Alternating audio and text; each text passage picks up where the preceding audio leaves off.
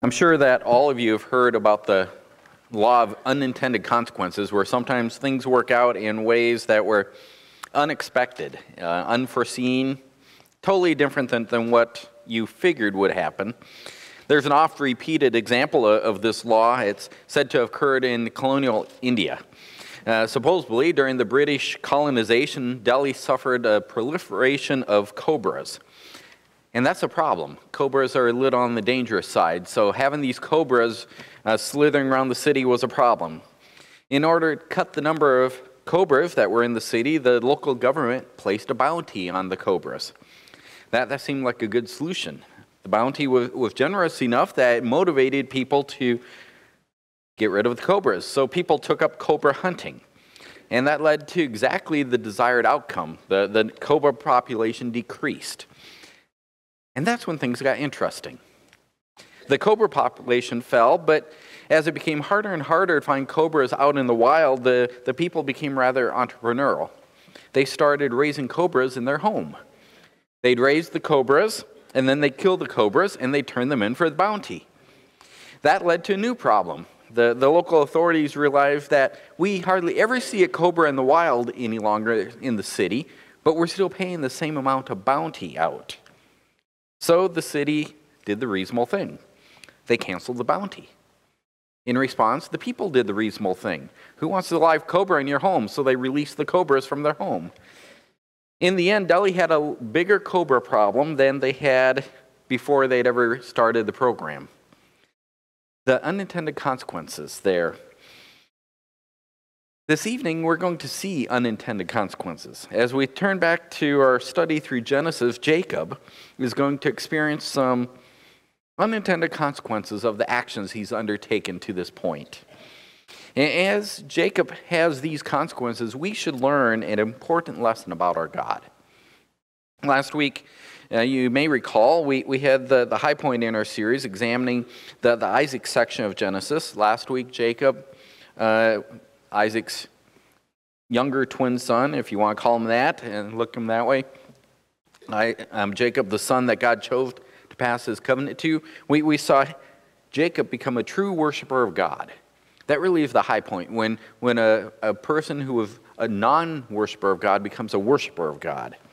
Jacob had been a schemer, he had been a liar, he had been a blasphemer, he had been deceitful, and all of that led to problems, all within Isaac's dysfunctional family, remember? And those schemes of Jacob had raised the wrath of his brother Esau, to the point that Jacob was fleeing for his life. But as he fled, just before he left the land of promise, he had an encounter with God. Jacob encountered God. God divinely visited Jacob in a dream, and Jacob changed forever. God had chosen to bless Jacob with the promised covenant, that those blessings in the covenant, those were promised to Jacob by God. God had made that decision before Jacob was ever born, but now God reinforced them personally with Jacob. So like his grandfather Abraham, his father Isaac, Jacob's encounter with God transformed him into a genuine worshiper. Jacob trusted God and expected that God would indeed do all that he had promised, that Jacob would have many descendants, that he would have a future possession of the land, that he'd have a role in blessing all the peoples of the earth. Jacob believed that all of this would come about. Of course, we do recall that he woke up in the morning with this new faith, still fleeing the land, because his brother was still seeking to kill him. Tonight, we're going to pick up right where we left off. As Jacob arrives at his destination, we no longer trace his leaving of the land. He was hoping to head out of the land, and he was heading towards his mother's brother, Laban, who was living in an area to the northeast of the Promised Land, up in Paddan Aram. He was hoping to find refuge there, as well as his desire was to find a wife. Well, tonight we'll pick up with him arriving right at that destination, and we'll rapidly cover 7 years of time tonight. 7 years will pass, but in that time, Moses is only going to record 3 events for us. 2 events at the beginning of the 7 years and 1 at the end of that time. We're in Genesis chapter 29 tonight. The first event that Moses gives us in this chapter, the first event records how Jacob meets Rachel. I'm sure we all know that Rachel becomes his wife. This is the thing, when you go through these narratives of Old Testament, we know the basic stories. But let's look at them a little deeper as we see Jacob meets Rachel in the first 14 verses. Look at verse 1. Then Jacob went on his journey and came to the land of the sons of the east. He looked and saw a well in the field, and behold, 3 flocks of sheep were lying there beside it, for from that well they watered the flocks. Now the stone on the mouth of the well was large. When all the flocks were gathered there, they would then roll the stone from the mouth of the well and water the sheep, and put the stone back in its place on the mouth of the well. Jacob said to them, "My brothers, where are you from?" And they said, "We are from Haran." He said to them, "Do you know Laban, the son of Nahor?" They said, "We know him." And he said to them, "Is it well with him?" And they said, "It is well, and here is Rachel his daughter coming with the sheep." He said, "Behold, it is still high day. It is not time for the livestock to be gathered. Water the sheep and go pasture them." But they said, "We cannot until all the flocks are gathered." And they rolled the stone from the mouth of the well. Then we water the sheep. While he was still speaking with them, Rachel came with her father's sheep, for she was a shepherdess. When Jacob saw Rachel, the daughter of Laban, his mother's brother, and the sheep of Laban, his mother's brother, Jacob went up and rolled the stone from the mouth of the well and watered the flock of Laban, his mother's brother. Do you think Laban's his mother's brother? Then Jacob kissed Rachel and lifted his voice and wept. Jacob told Rachel that he was a relative of her father and that he was Rebekah's son, and she ran and told her father. So when Laban heard the news of Jacob, his sister's son, he ran to meet him and embraced him and kissed him and brought him to his house. Then he related to Laban all these things. Laban said to him, "Surely you are my bone and my flesh." So he stayed with him a month. Now, if these verses that we just read feel a little bit like deja vu, then you have a pretty good memory. A year and a half ago, in our time, we were working through the life of Abraham. And as we worked through the life of Abraham, we came to Genesis chapter 24, where Abraham sends his servant to seek a wife for Isaac. Abraham's servant came along the same journey now that Jacob has just completed. Abraham's servant stopped at a well, and Abraham's servant met Rebekah, who turned out to be Abraham's grandniece, the granddaughter of Abraham's brother. And, of course, Rebekah became Isaac's wife, who then became Jacob's mother.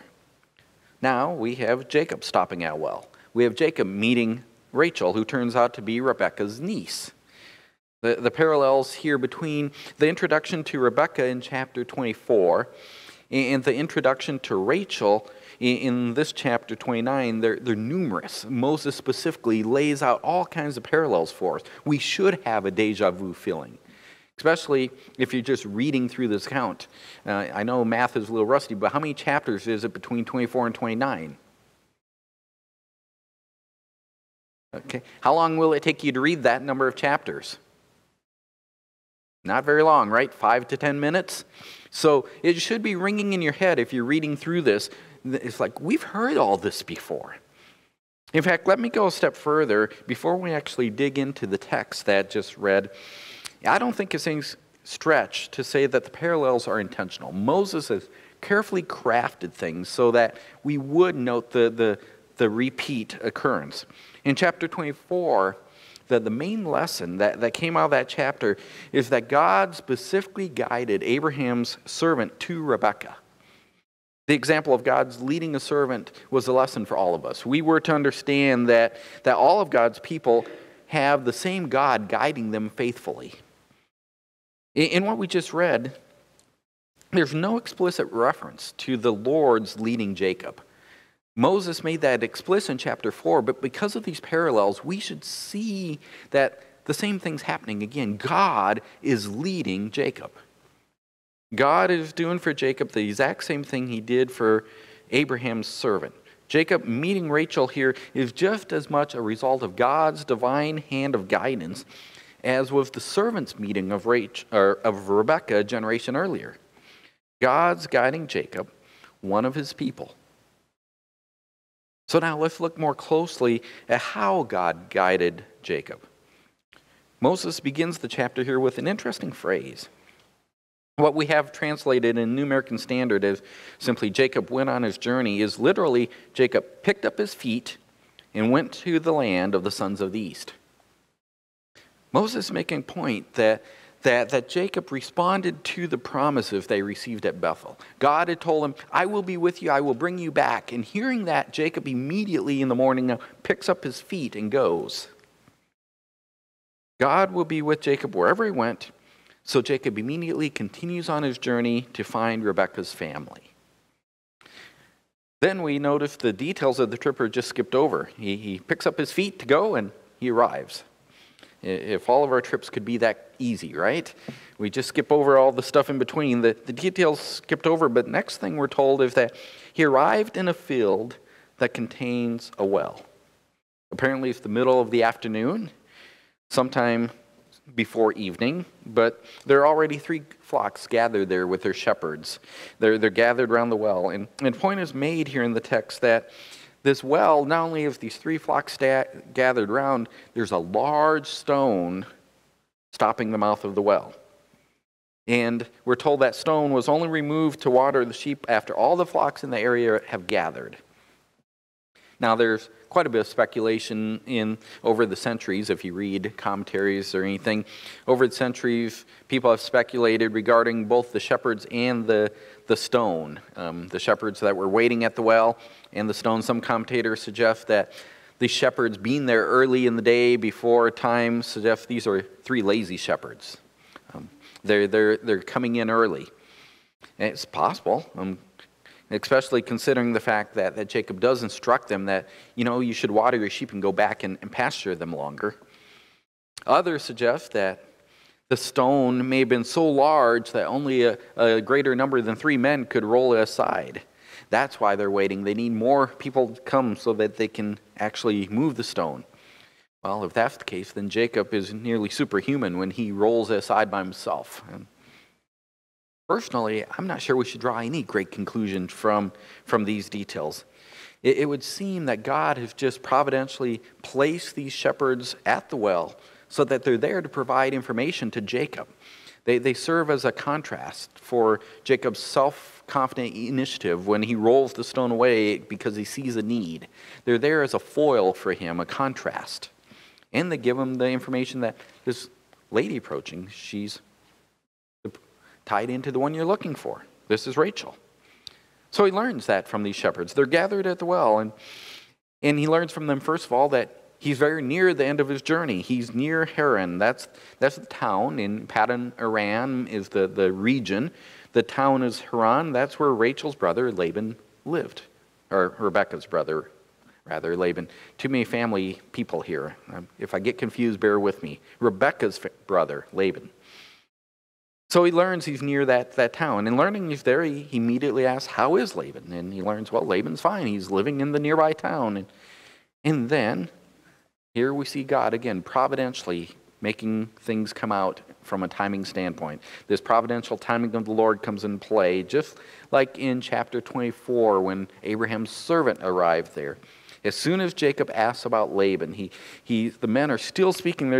And notice, they're not saying a whole lot. They're just saying he's fine in the city.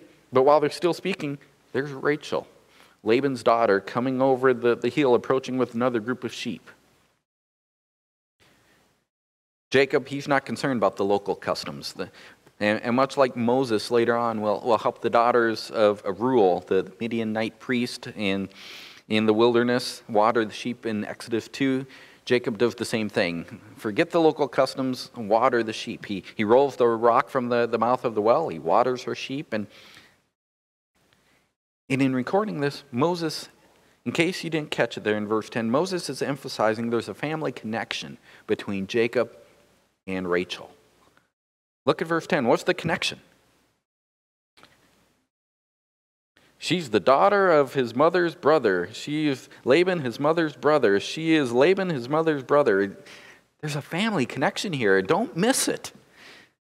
You know, whenever something's repeated in Scripture, especially in the Old Testament, we're to pay attention to it because words are used with premium. And when you have 3 times in one verse this detail, Moses wants to make sure God brought the relative there. We're to see that. This is the flock of Laban, his mother's brother. Even though there's no mention, and like I said, of God's hand in any of this, we don't see any record of God explicitly stated. It doesn't say the Lord did this.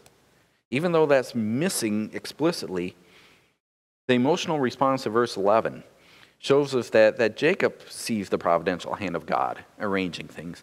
He cries out, he kisses Rachel and lifts his voice and weeps. God has arranged the details of the meeting that has just occurred. God has brought Jacob to the right place at the right time to find out that the right girl is just arriving. He tells Rachel who he is. He's Rebekah's son. She immediately runs and tells her father. That suggests that their home is nearby.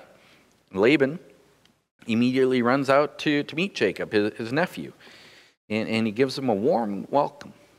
I'm sure that when Moses says Jacob there in verse 13, when Moses says Jacob related to Laban all these things, that would include telling Laban about the timing of all this, how God brought him right to the right place at the right time to meet Rachel. Laban's pronouncement there in verse 14, look at that. He says, "Surely you are my bone and my flesh." Does that ring any bells? That echoes the joyous words of Adam in Genesis 2:23, when Adam first lays eyes on Eve and he says, "This is now of my flesh and my bones, or my bone and my flesh." Laban is acknowledging here that Jacob and him have a very close tie. They're family. God's moving in Jacob's life. The parallels here between this record and Genesis 24 make that clear. But the parallels also cast a shadow on Jacob's character. If we think about the parallel, in chapter 24, when Abraham's servant was directed to Rebekah, the servant responds immediately by worshiping God. And then when he meets Laban, he acknowledges very quickly and openly before Laban that God's hand, Abraham's Lord, is moved in all these events that have transpired. God brought me here. We fail to see anything of that sort with Jacob. As I said, the name of the Lord is sadly absent from our text. We see all these things here as Jacob meets Rachel. Now let's read how Jacob works for Rachel. Picking up in verse 15, Jacob works for Rachel. This would be a month later. Remember, we're at the second event. I said there's 3 events.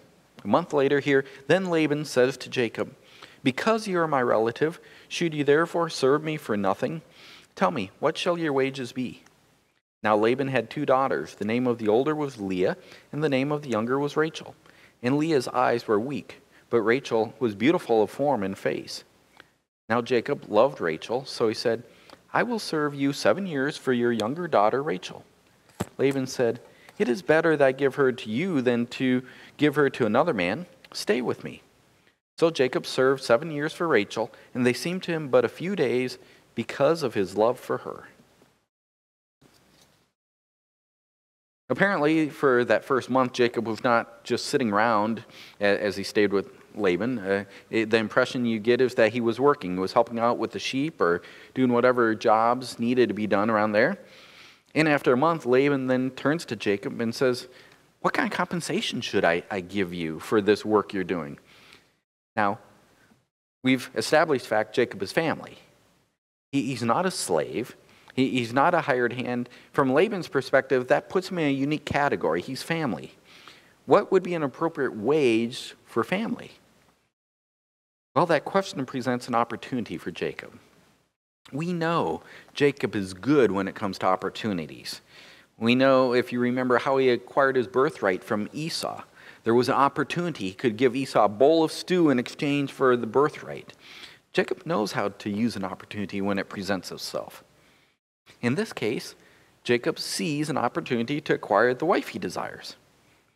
Now, I'm thinking this is a little sanctified imagination, maybe less sanctified, I don't know. But I'm thinking that over the first month, Jacob might have spent some time helping Rachel care for the flocks. Because now we learn that Jacob has eyes for her. He loves her. He's fallen in love in that month. Rachel is described there in verse 17 as beautiful of form and face. In other words, she's stunning. That's the paraphrase, if you want, of that. She's stunning. And in fact, the second word that's used to describe her in verse 17 is the one that we have translated there as she has a beautiful face. That's the same term that was used to describe Rebekah in Genesis 24 when Abraham's servant first saw her. She was beautiful. Well, her niece is beautiful as well. For the first time, we also learn in these verses that Rachel is not the only daughter that Laban has. There's an older daughter, Leah.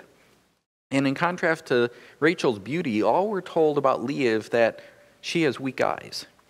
Now, I do know that some of our English versions translate it that she had tender eyes. And that is a valid translation of the Hebrew word, tender or weak, either one, but I think weak is better. Tender eyes may convey an attractive quality. But the way the eyes here are contrasted with Rachel's beauty, it doesn't seem like Moses is trying to give us an attractive quality. He's saying this is what makes her unattractive. Most likely, Leah's eyes are so weak that she is unable to assist in caring for the flock. And in that day, that would make her unattractive. She can't add to the wealth of the family. She can't see good enough to do the job. Well, what we do know is Jacob wants to marry Rachel. But remember, Jacob has nothing.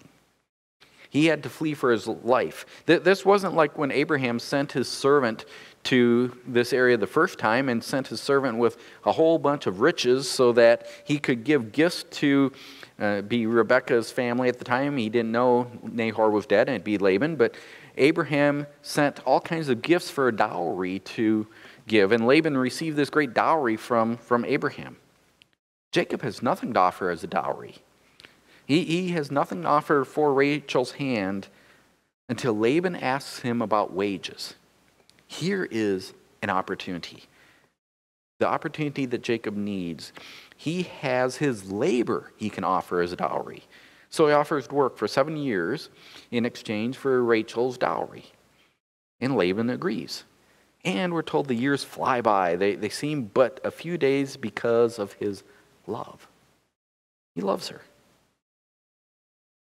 So we have Jacob meets Rachel. Jacob works for Rachel. Which brings us to Jacob marries. And the way I word is, ouch. Deception. The next thing we would expect is Jacob marries Rachel. Isn't that the way an ideal story works? Boy meets girl, boy goes through the hardship to earn the girl's hand, boy marries the girl, live happily ever after. Well, that's not the way it works here. We expect that, but things suddenly take a detour. That we expect things to head along the path for this wedding, but that's not what we encounter. Instead, we encounter deception. Things do not go as anticipated for Jacob and Rachel. Let's look at the third event as we jump to the end of 7 years. Verse 21. Then Jacob says to Laban, "Give me my wife, for my time is completed, that I may go into her." Laban gathered all the men of the place and made a feast. Now in the evening he took his daughter Leah and brought her to him, and Jacob went in to her. Laban also gave his maid Zilpah to his daughter Leah as a maid. So it came about in the morning that, behold, it was Leah. And he said to Laban, "What is this you have done to me? Was it not for Rachel that I served with you? Why then have you deceived me?" But Laban said, It is not the practice in our place to marry off the younger before the firstborn.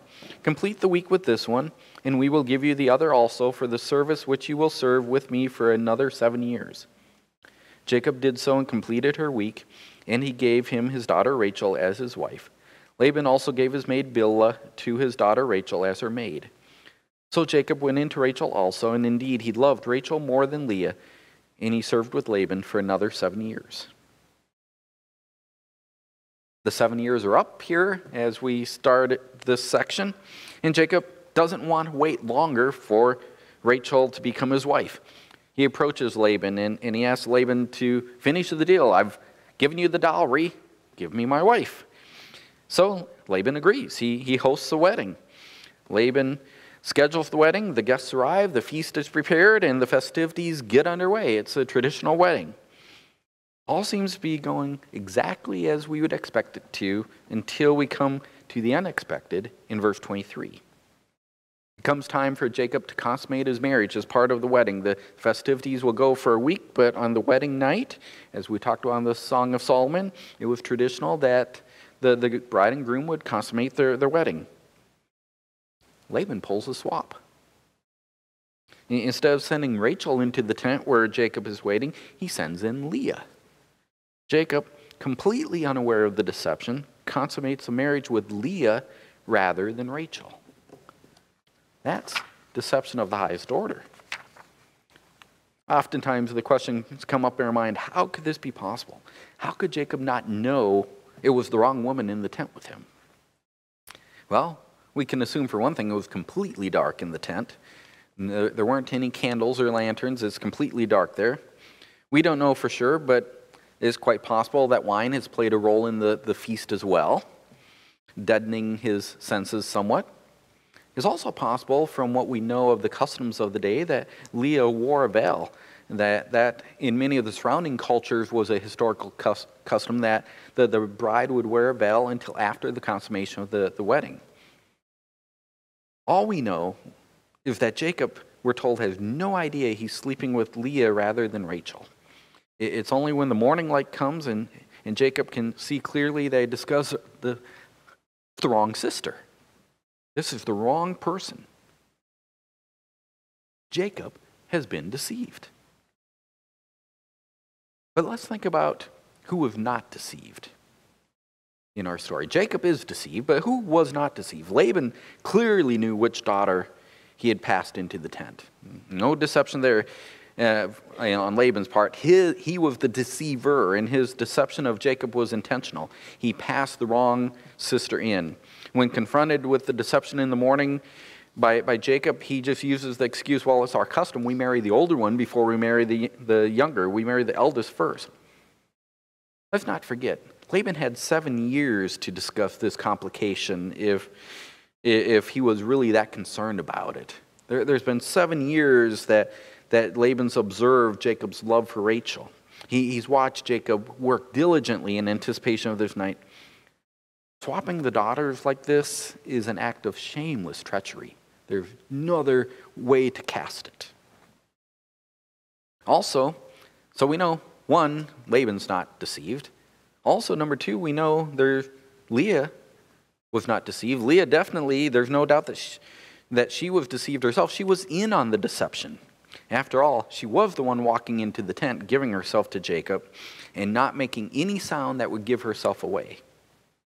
So Leah is directly involved in the deception of the man who is now her husband. She's married to a man who does not love her, a man who thought she was her sister. We might feel a bit sorry for Leah's situation, but let's not lose sight of the fact that she plays a blatant role in the treachery that occurs here in these verses. Furthermore, where is Rachel throughout this entire night? There's a feast going on. It's her wedding feast. This supposedly is the night of her marriage. Where is she? She cannot be wandering around the feast when she's supposedly in a tent with Jacob. So it's not like she just went out and continued eating. What is she doing the entire night that we never hear her voice raised in protest? We can only assume that she's aware of her father's plan and that through her silence is accepting it. It would seem Rachel is aware that the man who loves her is being deceived. In fact, not only is she apparently aware, through her silence, she aids in the deception. We see from the conclusion here that Laban is not opposed to Rachel marrying Jacob. Rather, using these local customs of marrying the eldest first, Laban sees an opportunity to marry off a daughter who would have a very hard time attracting a husband. In the economics of the day, Leah was not an attractive wife. Laban willingly gives Rachel to Jacob after the week of marriage celebration is complete for Leah. He doesn't have a problem that Jacob's marrying Rachel. He wants to find a husband or create a husband for Leah. And he does that through treachery, through deception. That's what has happened.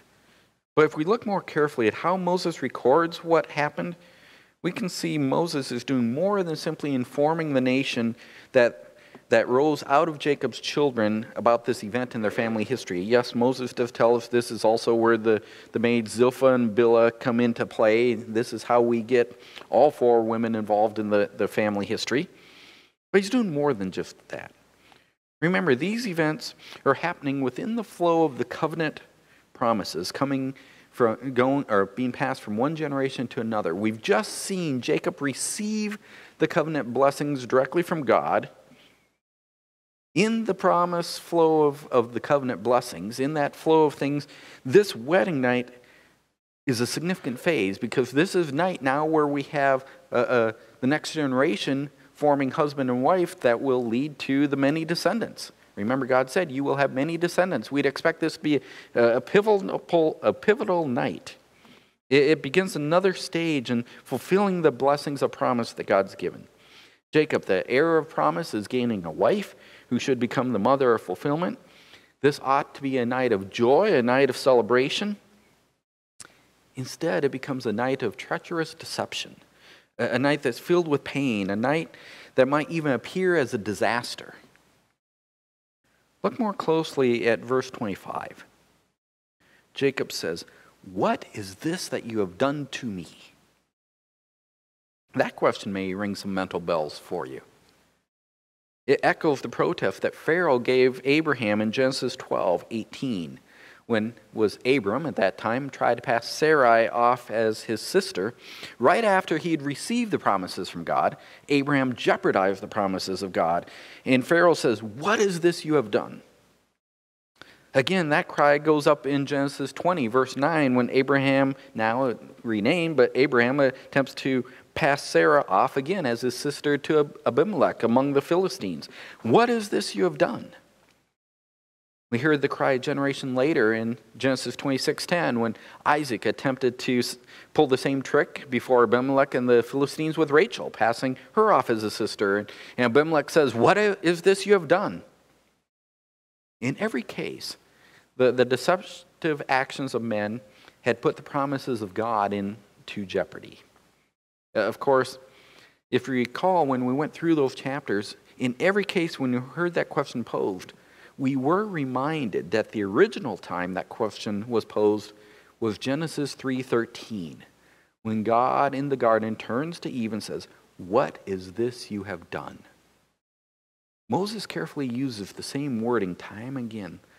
The fundamental reason that God has given the promises to Abraham, to Isaac, to Jacob, is because mankind has acted treacherously against God.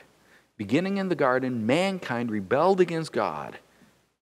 God had to step in with his promises to graciously right the wrongs because there was no other option. God will provide a way for mankind to be forgiven.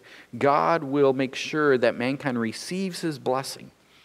Still, time and again, mankind works against God's gracious acts, does everything in mankind's ability to undermine what God has promised and places promises in jeopardy, requiring God to intervene.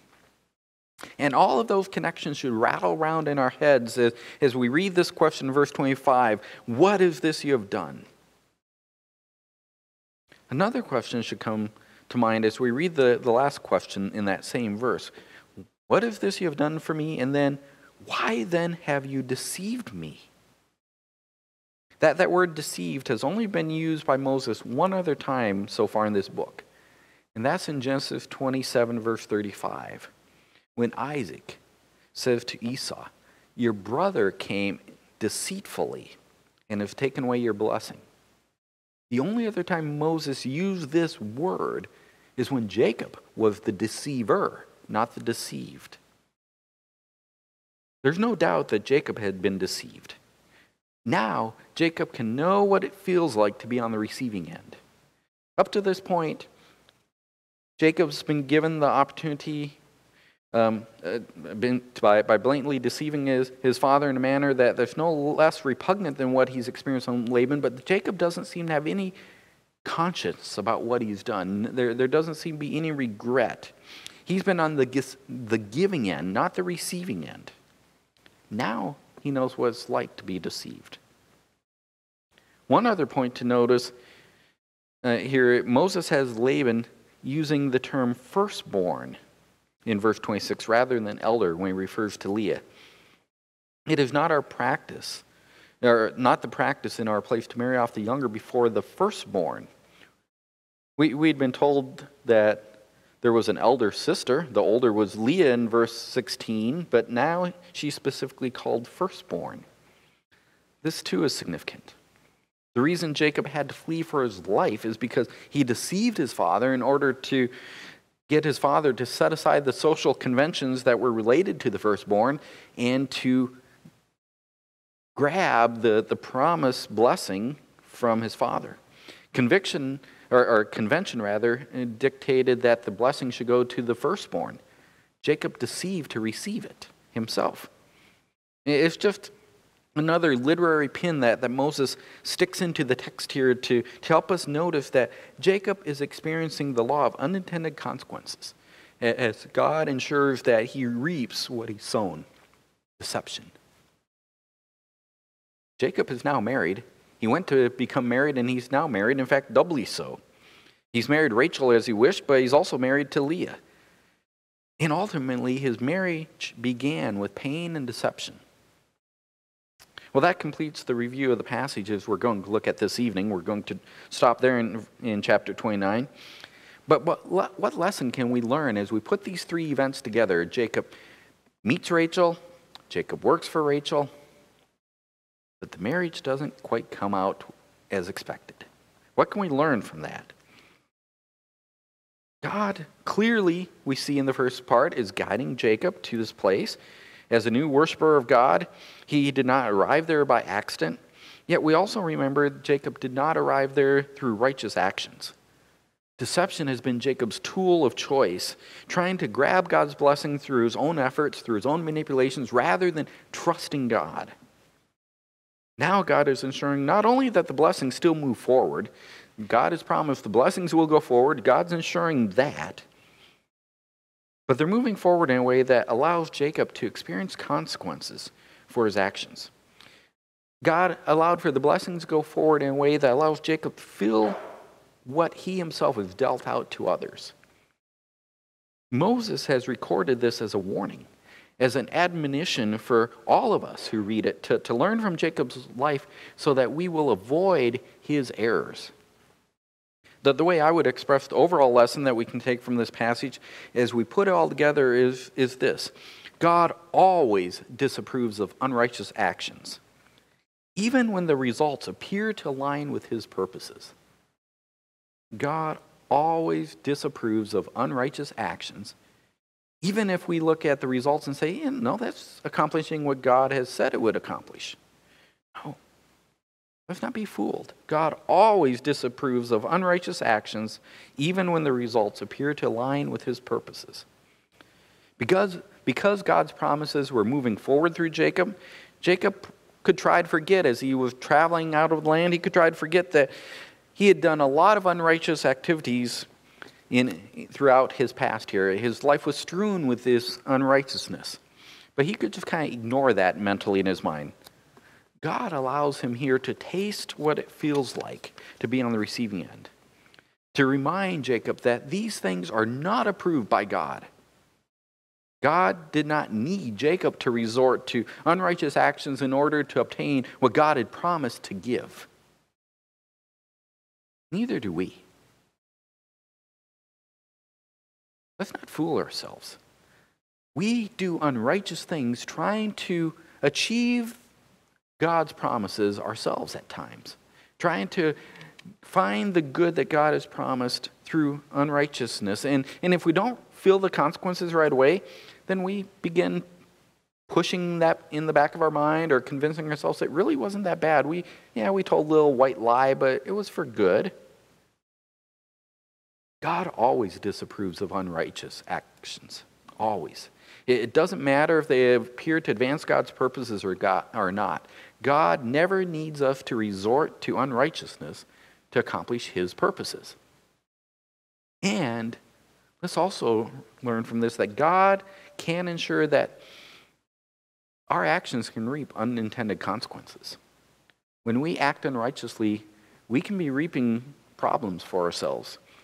Just because we don't see all the cobras that are growing in the houses doesn't mean that the results of our unrighteous actions won't mean there's more cobras running around our lives afterwards.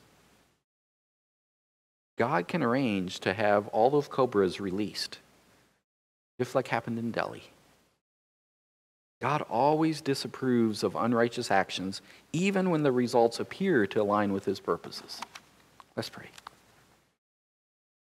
Father, again, we come to you grateful for the record of Jacob's life. Father, as we see here in Jacob's life, as well as in the lives of his father and grandfather, we see that these are not perfect men, but they do have a perfect God who's working in their lives. Father, we see some of what you do as the perfect God working in their lives is bring consequences about because of their unrighteousness, so that Jacob will learn. And Father, sometimes you do the same for us. You bring consequences into our lives so that we will learn that what you desire from us is faith and trust and obedience. You don't need our manipulative hand to intervene, that we simply are to trust you and to serve you, and you will accomplish your purpose. Father, I pray that you would help us learn that lesson tonight. In Christ's name, amen.